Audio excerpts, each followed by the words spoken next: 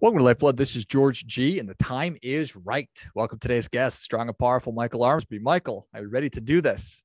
Yes, ready. Let's get after it. Let's go. Michael is the CFO of Human Interest. They're an organization working to solve America's retirement savings crisis and shake up the retirement industry. Excited to have you on. Michael, tell us a little bit about your personal life, some more about your work, and why you do what you do. Great. Yeah. So it's great to be with you, George. So personal life, I grew up in the Bay Area, San Francisco Bay Area. Went to college twice east, but always came back to the Bay Area to live. Raised a family, 4 kids. Got 2 boys out of college who are both gainfully employed. Congratulations. Thank you. And 2 girls, 2 girls in high school. So yeah, plenty going on. My wife and I are both pretty active locally.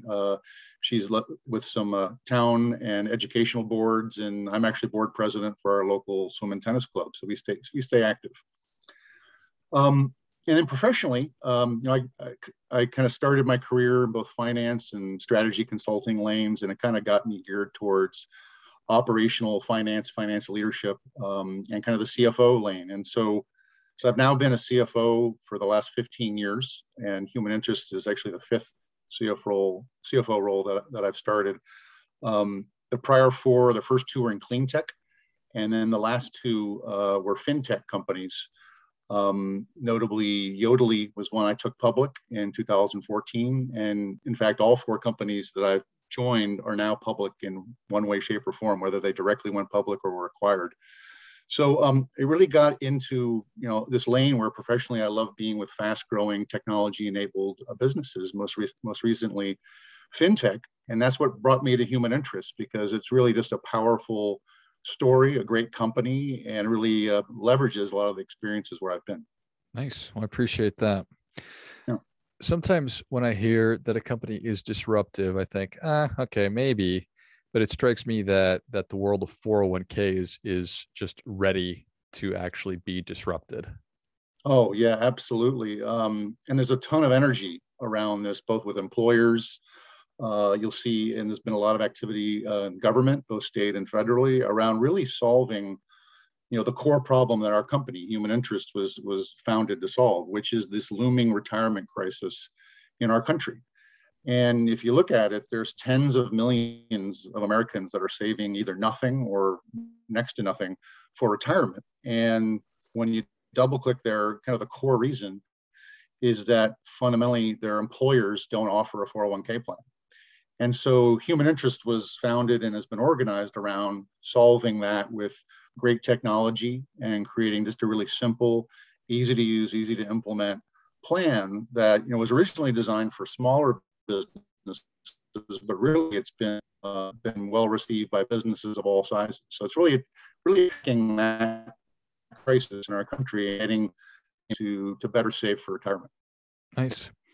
So tens of millions of people. I can remember at one point, I think I read a statistic that employees, or half of the employees at, well, now I'm going to butcher that, but literally tens of millions of employees are working at companies that just don't offer 401k plans or retirement plans. Yeah, depending on how you define it, it's somewhere between 50, 80 million, but these are largely with employees that aren't saving enough for retirement, and they are employees of small businesses, whether it's 5-person employers all the way up to a couple hundred. Many of them don't have 401k solutions because what's been out there in the market is very complex. It's hard to administer. It's very costly. And small businesses don't have finance people or a finance team, or really can deal with the kind of compliance complexity. And we take that all off their hands. We create a really easy to use, easy to launch and run 401k that can help them bring that benefit to their employees, because financial wellness and being competitive as an employer means you need to have a good 401k these days. Why is it that prior to Human Interest and other companies similar to yours, that a 401k is so hard to set up, administer, govern? Yeah, well, in part because the solutions and the plans that have been out there for many years are really designed for larger businesses. And so part I was getting at is you really need to have a finance person or a team that can handle syncing and reconciling with payroll, and addressing compliance requirements and reporting needs and tax issues. So we try to take all of that off your hands. We partner with many payroll providers to make that sync automatic. And we take the complexity of compliance and reporting largely off of our clients' hands. But that's what has been an impediment, in addition to the cost, because I think existing solutions are just designed for bigger companies and are for higher costs, both to the employer and to the participants. We try to make that very simple and much more cost effective at the same time. So they're extremely complex. They're really expensive. They're hard to understand. It's a wonder. And administer. Yeah, and really difficult to administer. So it's certainly not a surprise that half the companies out there. Yeah, so if you're an employer with, a typical employer might have 40, 50 employees. You don't have a finance team. You've probably outsourced, finance and record keeping. How can you handle that type of plan? It's just not. There weren't good solutions until that's what we came along to try to solve. Got it. So y'all looked at the problem. You said, okay, I think we understand what we're trying to accomplish here. Allow for people to be saving money for their long-term retirement plan. How can we bring technology to the table? Tell me about how it is that you were able to sort of bridge the gap. Well, I think we've tried to make the solution as simple and as straightforward for both employers and the employees or participants as possible, to kind of take a lot of the mystery and some of those blockers out of participating in a 401k. So I think simplicity has been one key design principle. And what we've seen is we're able to use our technology to really drive, what a 401k is intending to do, which is great participation rates and great contribution rates. So we see participation rates up into the 70% for employers that launch our plan, whereas typical industry participation rates are much lower than that, below 50. And we see great contribution rates, including in many cases an employer match that we encourage, because that also drives participation.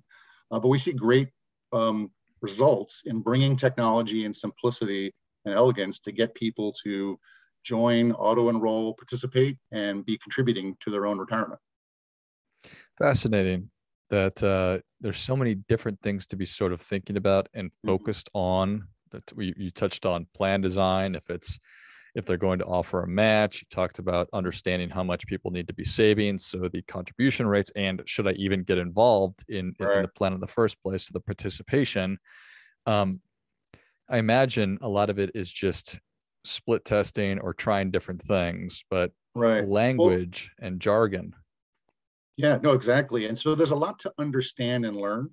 And so one thing we've done, and I encourage anyone who wants to learn more, to visit our website. We have a whole learning hub, and that whole learning center has information both for employers and employees, and you could subscribe to a newsletter. But it's a good way to learn a lot about what are the requirements, what can I do, what do we offer. So I would just encourage people to learn more, because it is a nuanced topic that is important for employers to get smart about as they are launching a plan. Yeah. So as you are, as the team is out talking to potential companies who want to implement a 401k plan, what is that? How everybody's going to be different. Some people need to know everything about that. They're interested in taking the watch apart. Other people are like, just tell me what time it is. So how do you make it accessible and sort of meet the employers where they are? Well, I think you have to do just that. You meet the employers where they are, and many of them want, a pretty, simple. Tell me how it's going to work. Tell me that it can be taken care of. Tell me that we could administer this clearly. But essentially, I'll be providing an important benefit to my employees. I'll be providing a benefit that makes me attractive competitively, and I think meeting them where they are on those terms is really what's fundamental to our dialogue. One thing I'd say is, we typically, I think the majority of our new employers we bring onto our platform, they've had no prior solution. It kind of speaks to the problem that we're addressing, because they had no prior 401k, and so they're implementing one for the first time. So there they want to learn a lot about how it works and what the requirements are. But now we're also seeing more of what we call conversion plans where a company seeing our platform as attractive compared to where they are, and they're moving over to human interest. So we've seen both. And the other theme I'd say, which is kind of where they are, is kind of now the environment we're seeing in government, that there are, I think it's now 24 states have some type of mandate around employers offering retirement programs.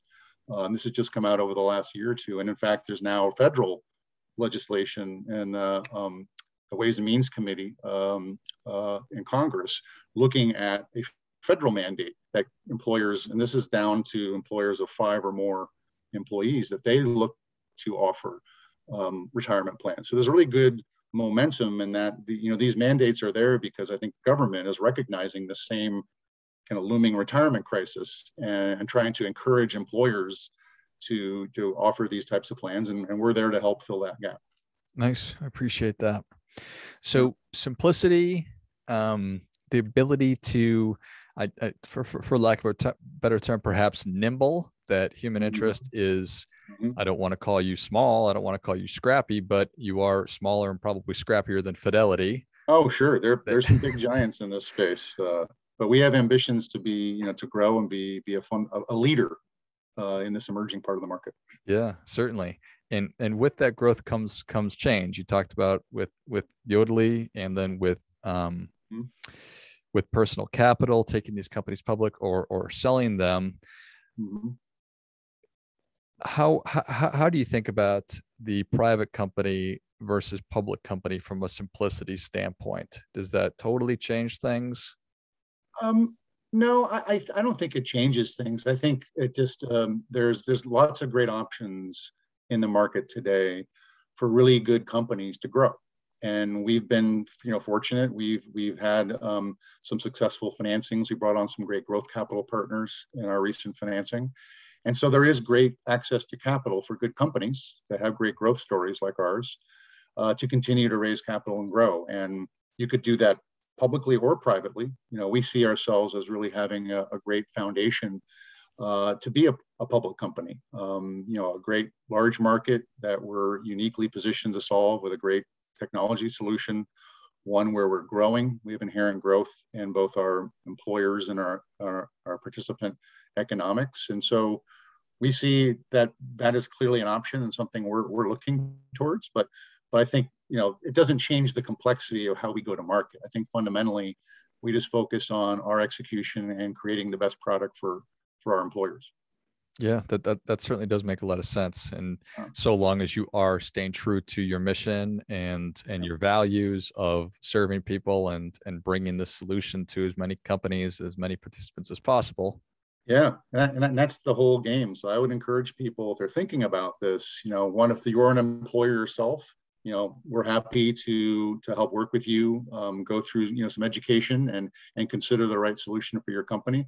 If you're an employee at a business that doesn't have a 401k, definitely talk to us or your benefits advisor, whoever it may be that helps manage employee wellness for your company. Definitely point them our way, and we can help you out.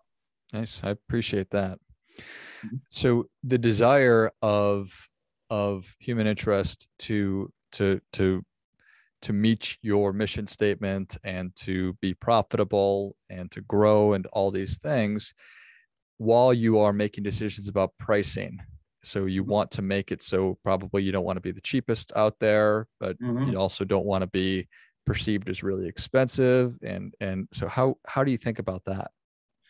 Well, I think you're right. We want to make it, again, both simple and also very straightforward, and also very effective economically for our employers and the participants.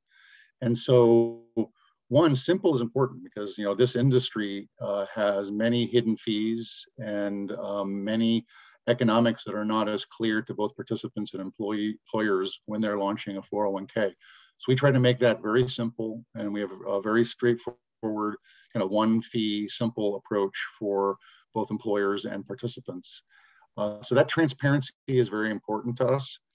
I think we're very clear that when you look at the all-in cost of our solution versus kind of the incumbents out there in the 401k space, it's at least a half to a third as expensive as what an all-in cost for other 401ks can be. And that's leveraging technology and our ability to scale a more efficient business that's really designed for these types of maybe smaller businesses, but growing businesses deployments.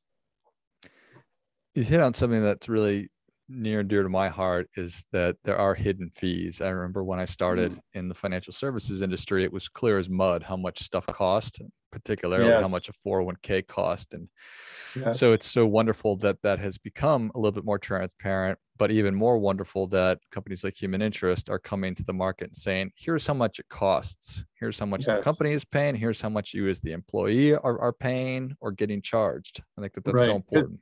Yeah, because in the end, if it's not there, like there may be compliance requirements, reporting requirements. Oh, that's an upcharge. That's an added fee to the employer. Or participants, like they don't know what is the actual load of the funds that are being promoted or required for you to take into your investment account. That's part of the actual total economics to the participant. And we make that all simple and very straightforward and effective. Yeah. Another thing that has been sort of on the tip of everybody's tongue that's in the 401k industry, it seems, over the past 4 or 5 years, and probably just financial stuff in general, is fiduciary and fiduciary responsibility. And there's certainly a lot of that going on with 401k, and for good reason. But how do y'all think about fiduciary? Well, I think it's fundamental to, I think our mission and vision is that not only do you want to be transparent and be effective, but you want to do what is in the client's best interest. And we're an asset advisor. We're managing these participants' assets. So we have to do what is right and in the interests of our participants. And I think that's fundamental to how a business should be run, as well as how the industry should be organized. So I think we want to help employers also act as fiduciaries and find good wellness and retirement programs that are in their employees' best interest as employers. So I think it's very fundamental to how we view the world. Nice. I like it. Well, Michael, people are ready for that difference-making tip. What do you have for them? Well, it's not going to be a surprise because it's about 401ks, and I would say, the difference-making tip, and it really is. And this is what I told my own sons, who are now both employed and working. I said, if there's nothing else you do, please participate in and max out your 401k, because your future self will thank you for that. And starting early, or if you haven't started, jump start it, because there's ways to do that. And if your employer doesn't have one, have them talk to us and we can help you out. Well, I think that is great stuff. That definitely gets to come up. Well said right there. I've been telling my 5 and 2-year-old that all morning. I said, whatever you do, if you started right now, you would only have to save a little bit. Well, my sons, when I told them that, he said, what do you mean? I said, well, let me explain it to you. And then I think they kind of got it, but they are maxing out their 401k. So. Well, awesome. I think that's great news. Well, Michael, thank you so much for coming on. Where can people learn more about you, and where can they engage with Human Interest? Just find us, online. We have a website, as well as on all the social channels, just Human Interest, either, Facebook, Instagram, LinkedIn. Excellent. Well, if you enjoyed this as much as I did, show Michael your appreciation and share today's show with a friend who also appreciates good ideas. Go to humaninterest.com. Check out all the great resources they have. Take advantage of the learning library that Michael mentioned, and start the conversation about bringing a 401k to your company for your people. And also on social media, I'll list all those in the notes of the show. Thanks again, Michael. All right. Thanks, George. All right. And until next time, keep fighting the good fight. We are all in this together.